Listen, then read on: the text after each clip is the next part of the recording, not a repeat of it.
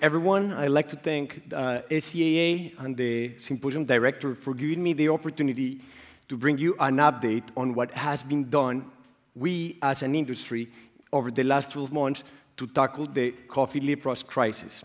And I'd like to get started with a video.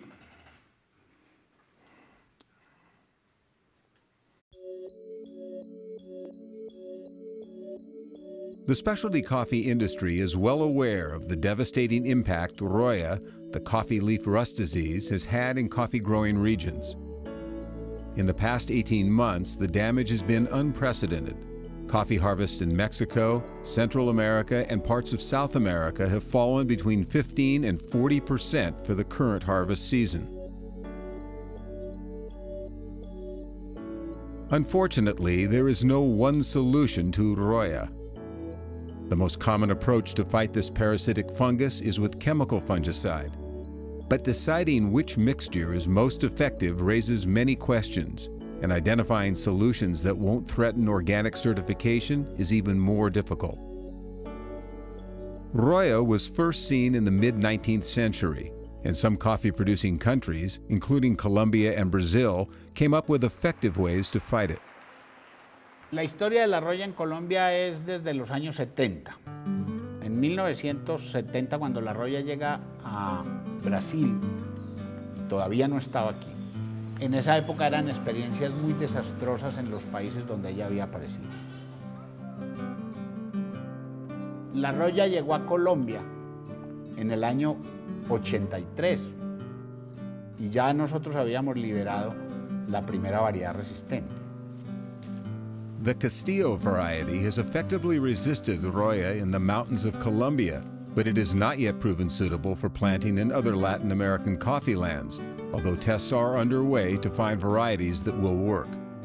Farmers and specialty roasters are hesitant to switch from heirloom to Roya-resistant varietals until there's more information about the impact on cup quality.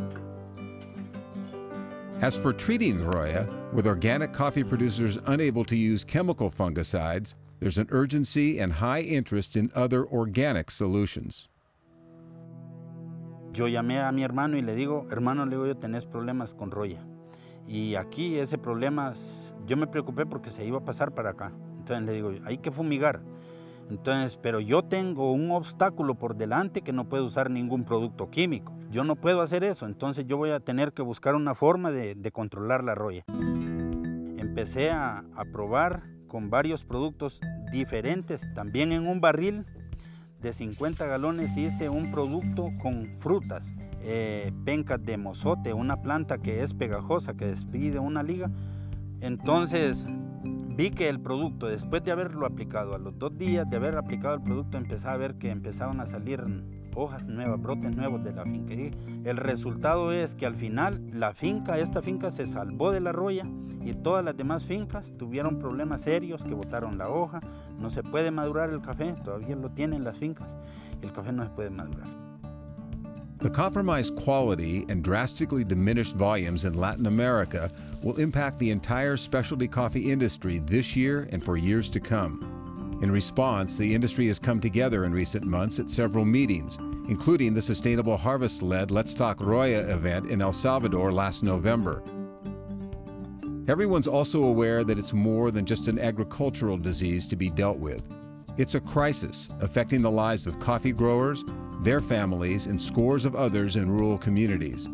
Many of these people have been going hungry, and the Roya crisis only worsens an already precarious food security situation. Our industry response to the Roya crisis can provide valuable insights about how we might deal with a wide range of diseases and other challenges resulting from climate change well into the future.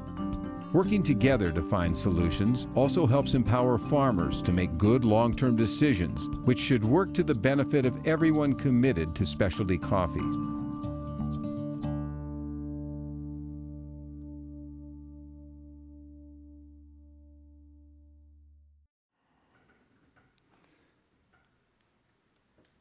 So we're going to start by acknowledging and thanking our partners from Prome Café and the World Coffee Research that have led this industry joint effort coordinating the actions of over 20 different institutions that are working internationally to combat Roya.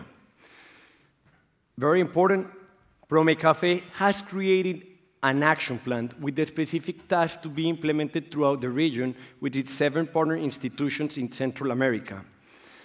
This action plan was very comprehensive, and I'm here to deliver today an update on what has been done in these 3 different dimensions.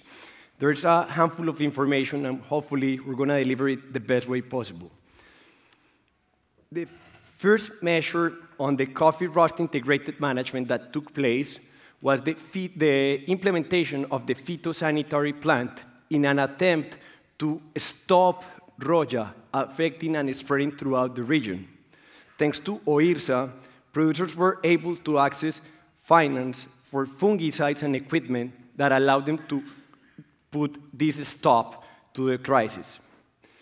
Then, ProMeCafe created manuals for producers and technicians to use so they could assess and control different measures to control Roya. Additionally, other private institutions like Sustainable Harvest created manuals for producers to receive training in a written form with using local elements and recipes that could be easily implemented by any of them. You have a copy of the handbook in your goodie bag, and you'll see that it's a comprehensive guide how to understand better Roya, how can I deal with Roya, and I think like many other coffee growers know, it's about how to live with Roya, because it's a constant reality that we all face daily. Very important key element in this action plan was the regional communication program. It included radio ad campaigns that were aired throughout the region to raise awareness about the presence and the effects of Roya in areas that were not historically affected by the disease. Very important as well. Tuvimos otros momentos difíciles y sin embargo, Nunca como ahora. As you can listen, they actually were introduced in a very easy way, very friendly way, just to let people know what was going on. They were not used to it. It took them by surprise. So just raising awareness that Roya was a reality among certain communities was a very important factor. Also, the podcast series that was created by ProMeCafe became a very important tool for producers to download on their smartphones, iPads, and just to use it and listen to it as necessary. One very important multimedia tool that was also created is the Roya Recovery Toolkit video, where producers provided advice and counsel to other producers in a peer-to-peer kind of training, so they could just, again, manage and use this type of simple recipes to try to attack Roya. 5 fully dedicated websites were established throughout the last 12 months. Those were hubs of information where anyone could come 24/7 and receive just further information on what was happening, how can I manage this reality, and what can I do to move forward. The communication campaigns also took the form of printed materials, and they were broadly distributed throughout the region in the form of periodic bulletins, magazines, and posters that were just placed in different purchase points or just like in the communities. As Rick just mentioned, the first big step that we took as an industry was the first International Coffee Roast Summit that took place 2 weeks after Symposium last year, and that's where over 300 stakeholders came, acknowledged the reality, and found ways to move forward. Along with that event, other 9 international events and 7 domestic events took place to implement the plan and to coordinate actions.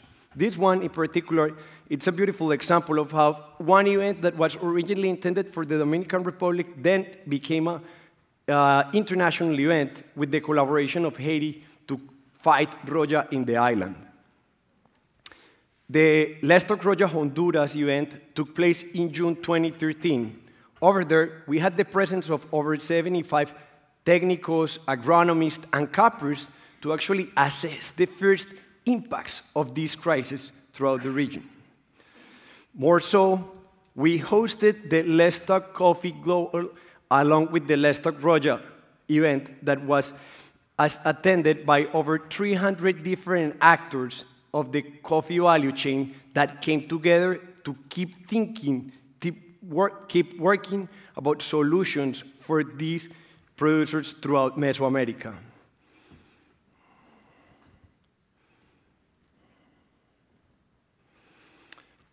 One important event that was also hosted was the 20th Specialized Forum on Climate Change, and for the first time ever, the establishment of a coffee roundtable to actually discuss properly the matters of climate change and coffee production as a whole.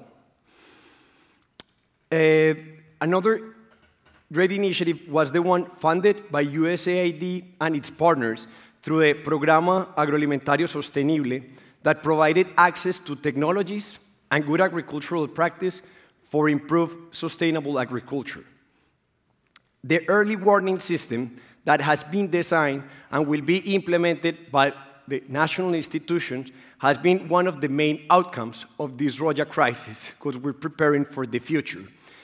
This early warning system has established a common set of protocols and standards to monitor Roja and other climate change-related disease, as well as other potential crises and their economic and social impacts.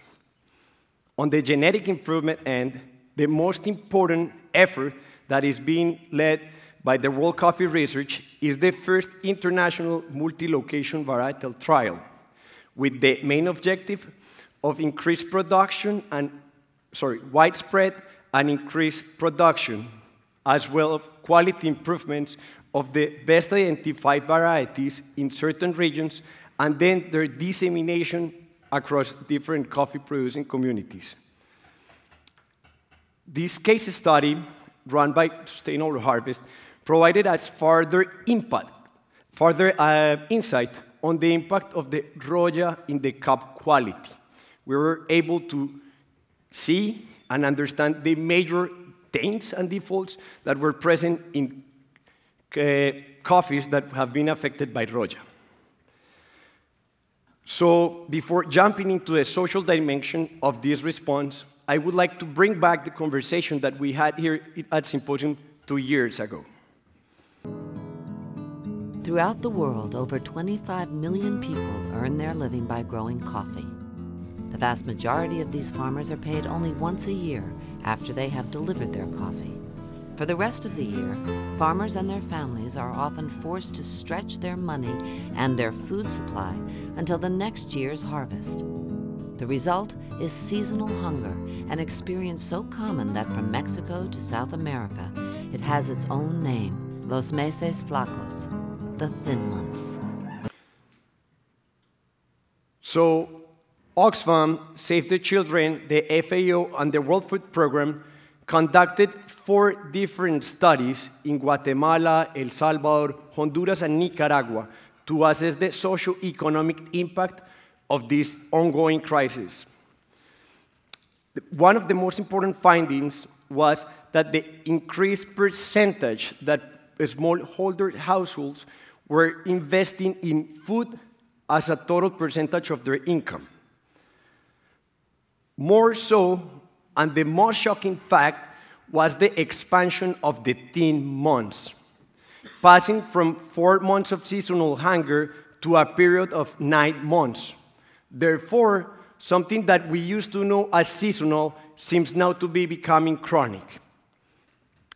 As a result, the World Food Program is aiming to channel over $25 million in help in the matter of, in the way of food and good agricultural practices training to over 130,000 families that are starving in Central America.